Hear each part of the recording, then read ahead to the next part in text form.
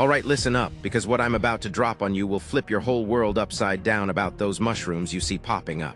You ever walk through the woods, see a mushroom, and think, oh, another plant doing its thing? Well, let me tell you, you've been played.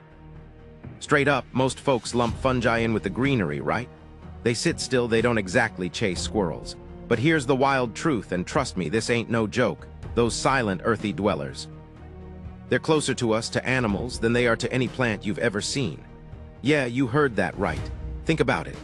While plants are all about making their own food from sunlight, fungi are out there absorbing nutrients from their surroundings, much like animals gotta find their grub. Their whole game is different. In fact, way back on the family tree, our lineage and theirs had a split before the animal kingdom properly branched off. We're talking ancient connections here.